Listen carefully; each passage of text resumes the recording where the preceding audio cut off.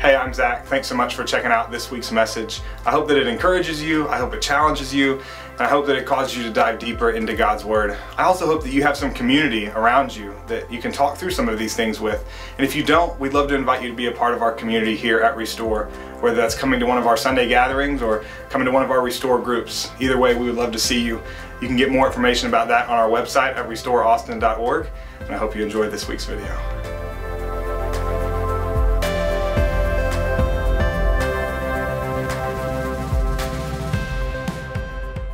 So today, well, if you're a Christian here this morning, something has happened to you. Something has happened to you that changed you forever. And I don't know when it happened. It might have been when you were a kid. Maybe you were kneeling beside your bed one night with your mom or your dad, and you prayed this prayer and you asked Jesus to come into your heart. Maybe you walked down an aisle at a church, or maybe you were at a summer camp or a vacation Bible school or something like that, and they had this great speaker that was up there talking about Jesus and sharing the hope that we have in Him, and then they gave something like an altar call or something, and they asked for anybody that wanted to accept Jesus to come down the aisle, and you walked down the aisle that day.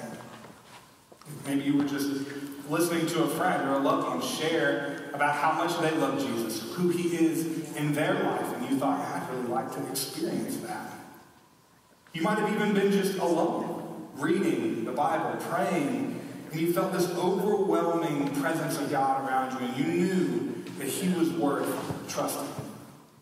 Whenever and however it happened, that moment when you said yes to Jesus, that moment when you became a Christian, the Holy Spirit came to live inside of you. He transformed you that day, and He continues to transform you from the inside out. And I think one of the coolest things about being a Christian, one of the coolest things about that transformation that doesn't often get talked about, is that that transformation is not just limited to you. If you'll let Him, Jesus, through you, will overflow that transformation out of you and share His grace and hope and love with your friends, your family, your coworkers, your loved ones, everyone around you. Jesus will show His love and His grace to the world through you. Today we're starting this new series, and I'm really, really excited about it. It's called Commission. And it's a look at what it really means to live our lives on mission. A look at what it means to see this transformation that's taking place in us overflow out and start interacting with people in our lives. So for the next 6 weeks, we're going to interview 6 different Restore family members about how they live life on mission, how they try to allow this transformation to overflow out of them, what challenges are associated with it, how it's hard, successes that they've seen, failures that they've walked through. And we'll also give you something new each week, something to kind of incorporate into your life, something to try out, something to bless somebody else with, or ways to really let that transformation go out, ways to live life on mission. Because the incredible thing is that this is God's whole plan. This is God's grand idea for sharing His hope and love with the world. He's doing it through us. He wants people to know that they're forgiven and loved because of Jesus, that Christ's sacrifice on the cross has brought reconciliation between God and humanity, and His great plan of sharing this good news with the world is to do it through us. Listen to 2 Corinthians 5, 17 through 20. Therefore, if anyone is in Christ, the new creation has come. The old has gone, the new is here. All this is from God, who reconciled us to Himself through Christ and gave us the ministry of reconciliation. That God was reconciling the world to Himself in Christ, not counting people's sins against them. And He has committed to us the message of reconciliation. We are therefore Christ's ambassadors, don't miss this last part, as though God were making His appeal through us. That's His plan. That's His mission, and we get to be a part of it. Him sharing His grace, hope, and love with the world. The good news of His Son, Jesus Christ, happens through us. How beautiful is that? So, what does Jesus sharing His grace, hope, and love with the world through us look like? How does it look? What does it mean? How does it express itself kind of in normal, everyday life? Well, sharing our faith with others is often called evangelism. Right? You may have heard that term before. You may have been in church and heard that, or even experienced some evangelism training or something like that. But when I say the word evangelist, what comes into your mind? Just think about what comes into your mind when I say the word evangelist. What do you picture? Well, we don't have time to go person by person through all of this, so I did the next best thing and I typed it into Google Images. And this is what came up. These are the first two results when I typed evangelist into Google Images. This young boy going out to the world and evangelizing, and then you have this older guy on the right holding his Bible and this sign that says, "We're right." And there's two more I want to show. You have the guy over here on the right who is kind of pointing an accusatory finger at the world. He's got his Bible. He doesn't have the sign that says we're right, but basically that's what he's saying, right? We're right. I know. I'm going to tell you how to do this. And then on the left there, you've got a picture of Billy Graham. A lot of you have heard of Billy Graham, one of the great preachers of all time, traveled around the world and did these massive evangelism conferences. And this is one of the ones in his younger days, speaking to tens of thousands of people. I think that that is a fairly common representation of what comes into our mind when we think about the word evangelist. We either think somebody on a street corner with a sign yelling at people, you know, with a megaphone or a sandwich board saying the world is about to end, you're all going to hell. Or we think about a preacher in front of thousands, tens of thousands of people saying, you know, giving this beautiful, eloquent speech and a grand invitation. And I think for the most part, none of us want to do either one of those things, or maybe are not capable of doing either one of those things. Most of us don't want to be on street corners yelling at people. Most of us don't have the ability to, or experience, or knowledge, or ability to just go out and speak to tens of thousands of people and have them come forward. So my goal in this series is not to make an evangelist out of you. I don't think that's God's goal either. I think that some people have special gifts to be able to debate deep theological truths or to share Christ on stage in front of thousands of people, but most of us simply were not created that way. And so the problem comes when we're supposed to share our faith. In fact, according to the most recent survey about evangelism, we're like 75% or 80% of Christians mark that I think that I'm supposed to share my faith. It was 80%. 80% of Christians said, I think I'm supposed to share my faith. 75% of them on the next question said, I never do. And I think the biggest reason is because when we think of evangelists, this is what comes into our mind. We think of evangelism, we think of sharing our faith, we think of street corners, and we think of big crowds. And neither of those really appeal very much to us. We simply weren't created that way. So instead of trying to make you evangelists through this series, my goal is pretty simple. I have two of them.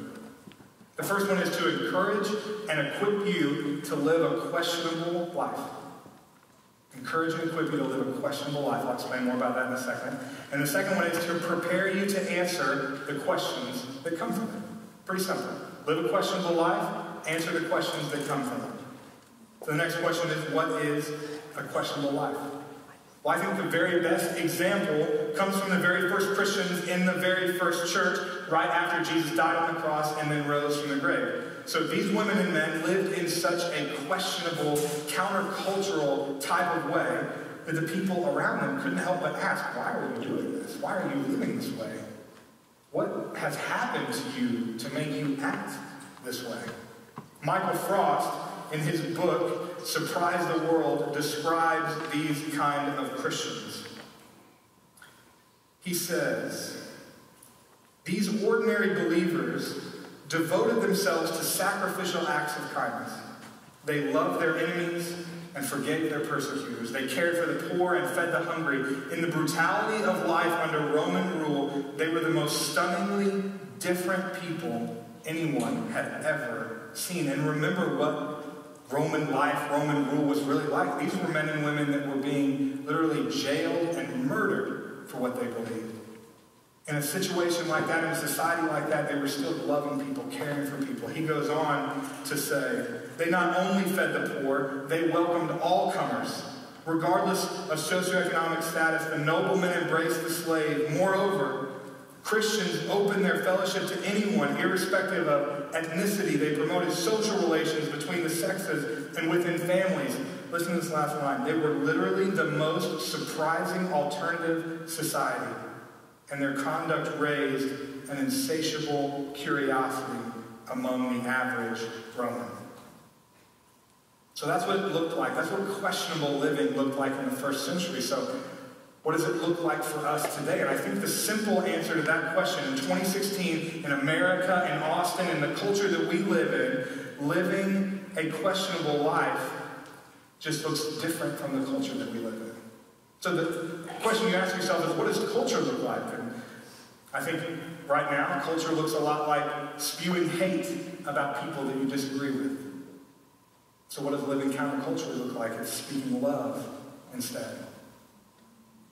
Culture looks like isolating yourself and your family from anything that might disrupt your lives, creating a wall, making sure that nothing can get in. So countercultural living is welcoming strangers instead. Maybe that's adoption, foster care, just creating a safe place for people to come into your home. Our society looks like putting ourselves first. Very simply, countercultural means putting others first. Our society saves up our money for new cars and new houses and new stuff, and we want to accumulate and we want to have the best and the biggest and the nicest. So countercultural, a questionable life looks like giving money away. It's like helping people who are in need instead of just spending stuff on ourselves. Our culture, we spend our free time doing things that benefit us. We hang out with people we like. We go to concerts. We go to movies. We go to dinner. Maybe volunteering instead. Maybe taking a little bit of time out of our everyday schedule and going and helping someone who's a little bit less fortunate would be questionable. Putting up a front in real life or on social media, making everybody think that you look a certain way, that you act a certain way, that you're okay, when maybe you really aren't. So questionable living looks like just being real and being open and authentic with people. And when people ask you how you're doing, you legitimately answer that question. And when you ask somebody how they're doing, you don't just wait for the great. You listen to them. You ask them their story. You get to know them. As simple as that is, that's countercultural. That's a questionable living. Think about it. You walked into your favorite coffee shop or your favorite bar and you ordered a drink and you asked the person serving you, you say, how's your day going? And they were like, great. And you're like, no, really, tell me how it's been. How's your shift been? What's life like? How countercultural, how questionable would that be? The face that you would get from people, I think, would be one of disbelief that somebody might legitimately care how they're doing. That's questionable life in our society. And these aren't even things that you have to go way out of your way to do. My encouragement is to make them a part of the everyday rhythms in your life. Right? 99% of you, of us, are already on social media. Right? I see you, we're friends. I see what you post. We're already on social media, so maybe instead of using social media to argue with people, to put other people down, to just share our opinions all the time, maybe instead we just spend a little bit of time using it to build somebody up, to speak love into people's lives, to encourage others. You eat every single day. I eat multiple times a day. I don't know about you. It's one of my favorite things. Instead of just doing it alone, or instead of just doing it with your family or with people that you like to eat with or eat with all the time, invite somebody that you might not know that well to have a meal with you. Invite a neighbor, a friend, a coworker to go out, listen to them, hear their stories, eat with them. You already do that. Just invite somebody else along. You come across people that are lonely at work or in your neighborhood every day. Invite them over to your house. Invite them out for coffee. You drive by people who are hungry and hurting every single day on street corners all over the city. Maybe if the Spirit prompts you, instead of just driving by and you roll down the window and you give them a few dollars, or you go buy them some food. Or you make little packs and they've got all these different supplies and socks and granola bars and all these things, and you keep them in your car so that whenever you run across somebody like that, you can roll down your window and you can hand them out. That's questionable. That's countercultural. That's different than the 99% of people that just drive by. Those people who are asking, who are hurting, who need help. When you allow Jesus to work like this through you, people are going to ask you questions. They are. They're going to ask you why you do this. They're going to ask you what prompts you to live this way. They're going to wonder why you have peace in the middle of the storms of life. They're going to wonder why you love people who are mean to you, why you roll down your window for the homeless person instead of just driving by them. They're going to ask you these questions. This is highly questionable behavior. And when those questions come, we should be ready. 1 Peter 3:15 says, always be prepared to give an answer to everyone who asks you to give the reason for the hope that you have. But do this with gentleness and respect. I think this is where so many of us get tripped up. So I think we might be thinking to ourselves, I can live a questionable life. I can give some money to homeless people. I can invite other people to eat. I can be nicer on Facebook. We can all be nicer on Facebook. I can do some of those things, but when the questions come, I don't know how to answer them. I don't know my Bible backwards and forwards. I can't walk through Romans with somebody or share the plan of salvation. I don't carry around little tracts that I can hand out to people and walk through. I don't know how to do that. And it can be overwhelming. But that's not what God is asking you to do. Look at that verse again. Be prepared to give an answer to everyone who asks you to give the reason for the hope that you have. It doesn't say always be prepared to walk somebody through the verses in Scripture that explain salvation. It doesn't say always be prepared to answer every theological question that somebody has. It says always be prepared to give a reason for the hope that you have. And the answer to that is pretty simple. It's Jesus. He's the reason that we have hope. He's the reason, he's the answer to the questions that arise from living a questionable life. When people ask you why you live a certain way, you just say because of Jesus, and then you tell them your story. You don't have to know a bunch of scripture. You don't have to know all the answers to the tough questions about God. Just say because of Jesus, and then you tell them your story. Think about it like this. If you're a Christian, you have a relationship with Jesus, right? We talk about that a lot. We talk about the difference between religion and relationship. That religion just requires a bunch of stuff from you. You've got to act a certain way in order to make God pleased with you. But relationship with Jesus is different. Relationship with Jesus means that you already have everything that you need in Christ. He's given it all to you, regardless of who you are or what you've done. If you've asked Jesus to be Lord of your life, he's come in and he's saved you and he loves you and he's in relationship with you. And there's nothing you can do to make him love you any more or any less. So if you're a Christian, you're already in this relationship with Jesus. And just like any other relationship in your life, you and Jesus have a story. Right? You have a story about your relationship. How did you first meet? What's he like? How has life been different since you met him? Just like any other relationship that you're in, you and Jesus have a story. So just share you and Jesus' story. It's that simple. You live life in a questionable way. When the questions come and they ask you, why do you live this way? You say, it's because this guy named Jesus. Let me tell you our story. It is that simple. You don't have to be on street corners with signs yelling at people. You don't have to be in front of tens of thousands sharing the Bible and going through the gospel and asking people to come down and pray to receive Christ. You just live in a little bit questionable way and then share your story, you and Jesus' story, when somebody asks you about it. Living on mission isn't complicated, but it's tough. It's not easy. It's not easy to live a questionable life. It's not easy to be countercultural when culture is that way for a reason. It's easier to fit in. It's easier not to stand out. It's easier not to worry about what other people think. It's easier to not have authentic, real, storytelling conversations with people. It's easier to just kind of be isolated and live in our own little bubble and not talk to people and just be around the people that we like and not roll down our window for that homeless man or woman. Not give money away when we really have been saving for that new car. It's easier to do that. So over the next 6 weeks, we're going to dialogue with some people who come from all different places, from all different backgrounds. They have all different kinds of experiences. They have all different kinds of vocations. But they've got one thing in common, and that's that try them right. They're trying to allow Jesus to live this missional life through them. They're trying to allow him to lead their behavior to be questionable to the world around them. And our hope is that as you listen to these men and women share their stories, that God stirs in your heart. I pray that he alerts you to the fact that you can live a questionable life too.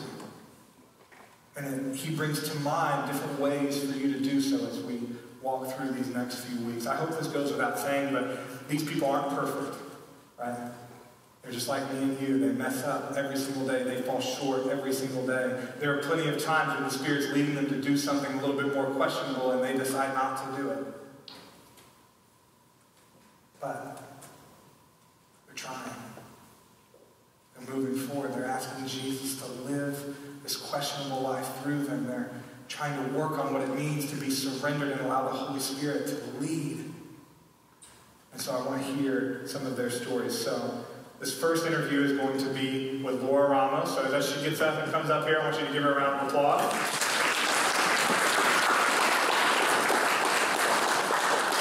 Laura is amazing. Laura leads our Connection team. So the Connection Center I mentioned earlier, after the gathering ends, if you go back there, you'll probably meet Laura and her husband Nick and some of our other volunteers. Laura and Nick and their family have been a part of Restore's family like for a year and a half now, since way before we launched, even back in February. Laura and Nick have become really great friends of ours, and I'm super excited for you to hear some of her story today. So, Laura, you can clap again, that's fine. Yeah. All right. I want to start off, just kind of give us the 3-minute version of the story of your life. Catch us up to where you are today. Okay, so my name's Laura. I'm from Austin, and I am the oldest daughter. I have 5 younger sisters, and I grew up here in Austin. My parents were divorced when I was 7 years old, so we moved to San Antonio. So I actually went to high school there. I came back to UT, and I graduated in 2005 with a degree in nutrition. So I became a dietitian quickly after, and that led me to San Angelo, Texas, where I met my handsome husband right there. That was probably the best thing about living in that town. So we got married in San Antonio, and I became a stepmom to Nicholas, who's now 19. So being a stepmom, I knew that the 3 of us needed to spend more time together, and at the time, Nicholas was living in Plano. So we moved to Plano to live with him and spend middle school and high school with him. And in 2011, I had my daughter Naya, who's 4, she'll be 5 next month, and my son Bear, Alexander, and he's 2. Awesome. And then a year and a half ago, we moved to Austin from the Plano area, and now we're just ecstatic to be in Austin because it's the best city on earth. No doubt. And we love it. We love being closer to family and just being here. It's just a great city. Awesome. Well, we love having you here. How did you make the decision kind of for your career path or life path? Okay, so I knew I wanted to go to UT. It was like my dream school. I just, having family from here, I knew I wanted to go there. And when I started, I actually said that I was a biology major because I didn't want people to know that I was really undeclared. So I talked to a lot of different friends and just wanted to find out what their passion was. And I decided for a degree in nutrition, and I thought that I could combine food and my love for people in that career path. So I became a dietitian, and most of where my life has led has been family circumstances and life circumstances. So I've been a dietitian for 11 years, but when I was 8 months pregnant with my daughter, I was actually laid off from my job, and I was doing consulting in Plano. And so it was kind of a blessing in disguise because I really wasn't happy where I was at. I didn't feel like in my particular job I was able to help people. And having a baby kind of makes you want to be more intentional with what you're doing and what your days are. And so luckily, my husband was able to provide for us financially, and so I was able to stay at home with my kids. And I later on started working part-time as a dietitian, and then I also started Stella & Dot, which I've done for about 3.5 years. And that's just a jewelry company that I sell jewelry and get to meet all these awesome women and just connect with other people. And so now that's, my main thing is just being at home with my kids and doing that on the side. And so that's where God's led me. Awesome. So we talked about this idea of rhythms and rhythms that already exist in our life. And so what are some of the rhythms that are already existing in your life? Okay, so we have a pretty set schedule. You know, Mondays and Wednesdays, my 2 little ones go to school, and so that really allows me to have time to work, run errands, just do all the things I need to do. I also try to make a point to spend time with people. So, you know, last week I went to yoga with one of my friends. Who's here, and you know, we got to like just spend time together, and so I try to make a point to do something like that, just my everyday week. I'm in an organization called Moms of Preschoolers, or MOPS, and so we do that every other Friday. And the other days during the week, we're going to story time or doing play dates and going to all the cool places around Austin. Sunday mornings we're here, and I lead the Connection team, so I spend a few hours every Sunday morning here at church, and then Monday night is probably one of my best nights of the week because I have my Restore group come over to our house, and my husband and I lead a small group, and it's a lot of fun, and we have a great time doing that. Awesome. So. Okay, so we talked about this idea of living a questionable life and how that changes the rhythms. And so how have some of those everyday rhythms become questionable in your life? Well, I think that, social media you're talking about, it definitely it kind of makes people want to put on a front and just, show the good stuff. And I think that if you've met me, then you've seen that I have so many mistakes and I'm not a perfect person. And I really try to be real with people. And so when we have our Restore group, for example, it's a place where we are completely vulnerable and unmasked. And we kind of try to set the tone for that type of vulnerability so that we can have real relationships with the people that are coming over to our home. And I don't think that everyone wants to have people over at their house and wants to provide childcare so that people can get together and cook. And I feel like God's put that in my heart to cook and serve. And so I love doing that. I probably invite people to so many things. So I think people will probably question why I want to feed so many people and have so many parties and things like that. And then just, I think people ask you 2 things, and I think that what I've noticed is that people kind of hesitate. They don't necessarily want to really engage. And I really want to engage with my neighbors. I know most of my neighbors and I have eaten with at least half the street along with my family. And so just being there for them and being real.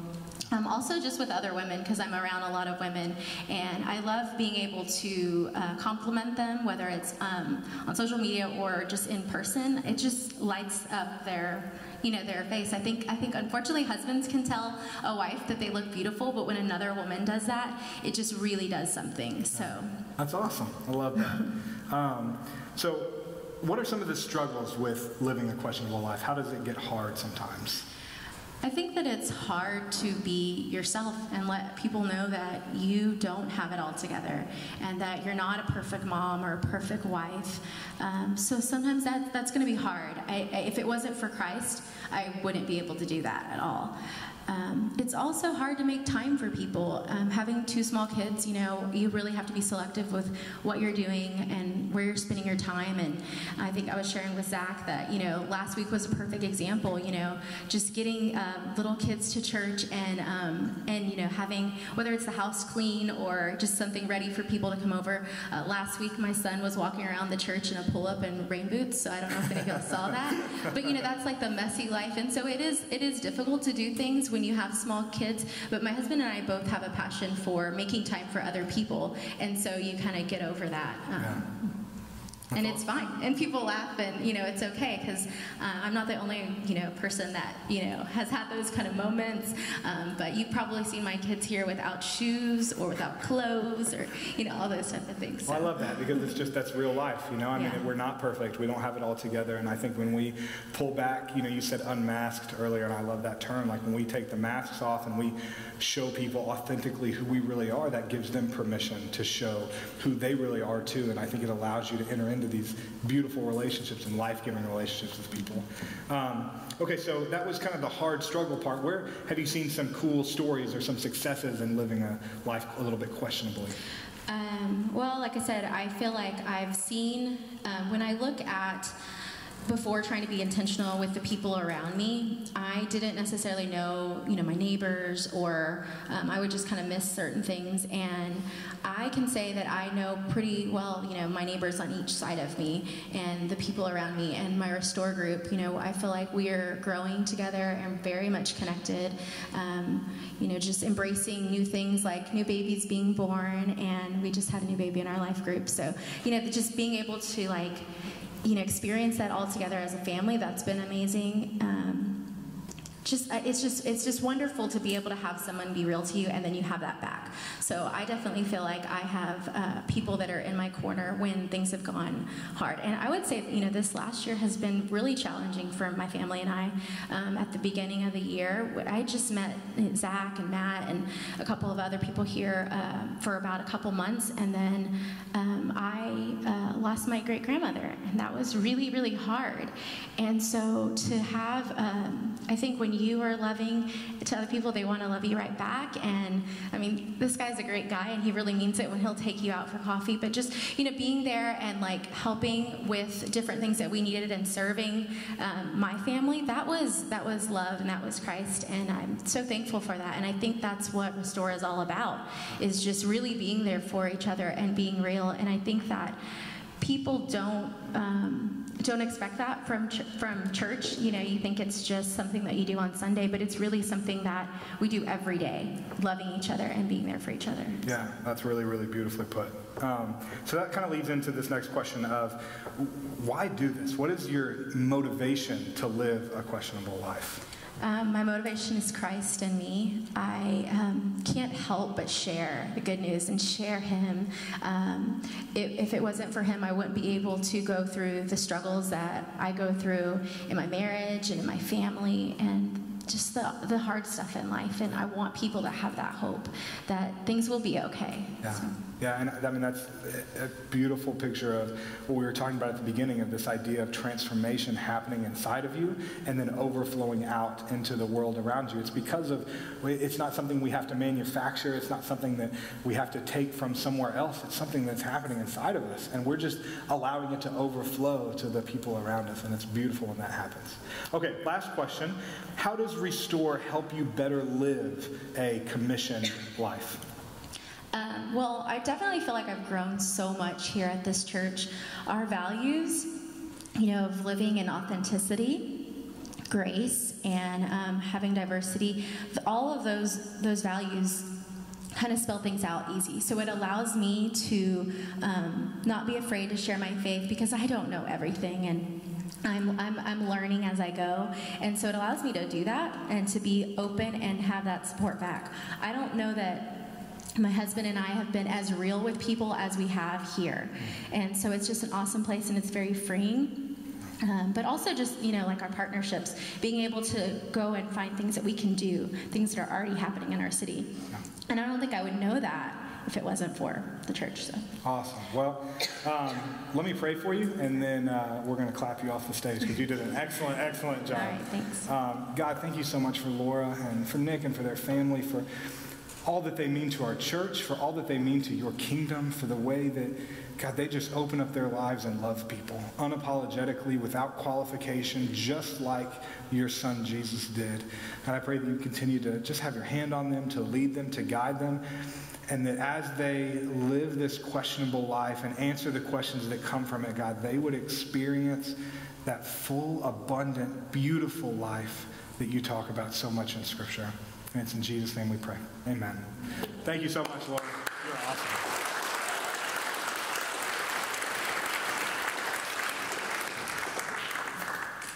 So I alluded to this earlier, but the question I think that comes to our mind so often is, does living a questionable life mean going out and trying to do a bunch of really good things and then just hoping that God blesses it?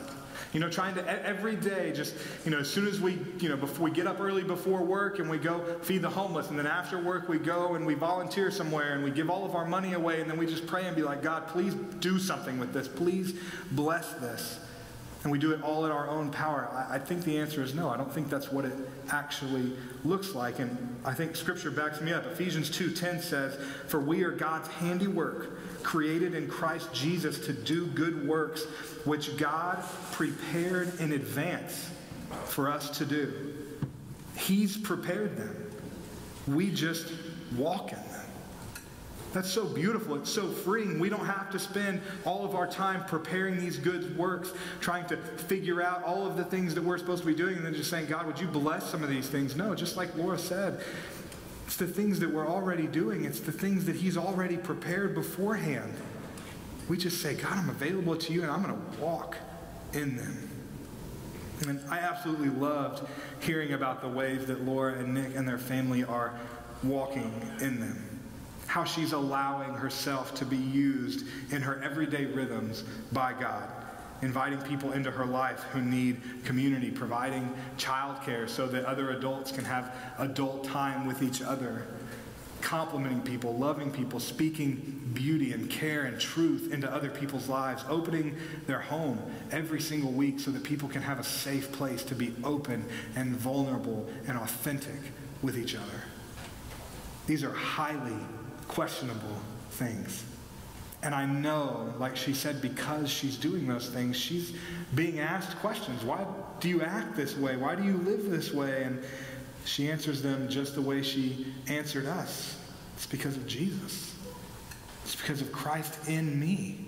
What He's doing in my life. This is simply an overflow of all the things that He does for me, the way He loves me, the way He lavishes His grace upon me, the hope that I have in Him, the peace that I have in the midst of hard times because of Him. This is just an overflow of that.